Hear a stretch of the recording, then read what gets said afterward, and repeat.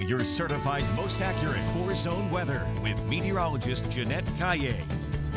The temperatures may not feel like spring, but the allergens, or whatever they're called, in the air certainly do. Especially oak. I mean, oak has been pretty high the last several days, and I don't think today we're going to see a break from that. Oh, is that right? Yeah, it's that time of the year. Oak pollen season is peaking, and we're going to have to deal with this at least for the next several weeks. All right, here's what to expect. Another cool and rather cloudy day. It's downright chilly this morning.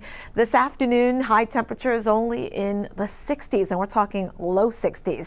The next weather maker approaches the region tomorrow. It's going to help to bring us some showers and thunderstorms late tomorrow through early Thursday. Behind that storm, high pressure moves in, and that means that we're looking at beautiful weather for Friday and Saturday. Sunday, not bad, but it is going to be turning mostly cloudy on Sunday ahead of another storm system that could bring us another storm chance for next Monday. Live look outside. All is quiet here in downtown San Antonio. Raul B. Rodriguez Law Weather Camera showing you that it is 50 degrees and mostly cloudy. The cloud cover is back, but those are mid to high level clouds, so it's not producing any precipitation and certainly no fog. Much cooler across the region.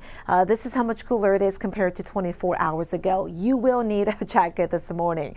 Temperatures across Bexar County: 45 from Scenic Oaks to Selma, 48 in Hollywood Park. Closer to the airport, it is 50 degrees, 51 at Kelly Field, 52 in Stinson. To the north and east of us, you are seeing plenty of 40s, coldest in Bernie at 43. Along the border, 56 in Del Rio, 54 in Eagle Pass. That's sweater weather. So again, the cloud cover is increasing, and most of the cloud cover, of course, coming in from the west and southwest.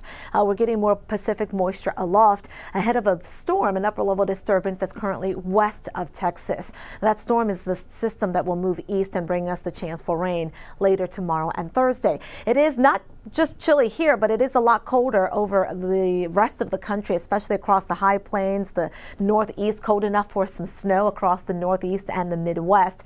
No snow down towards the deep south, but freezing temperatures there, prompting a freeze warning.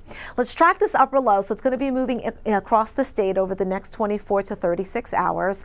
Behind that, high pressure moves in, so that's why it's going to be dry later Thursday into Friday and Saturday. So the next weather maker will start to produce some spotty showers tomorrow afternoon. Better chance of rain tomorrow night into Thursday morning. By Thursday afternoon, that rain and storms will move off towards the north and east. So it should be clearing out tomorrow afternoon from west to east.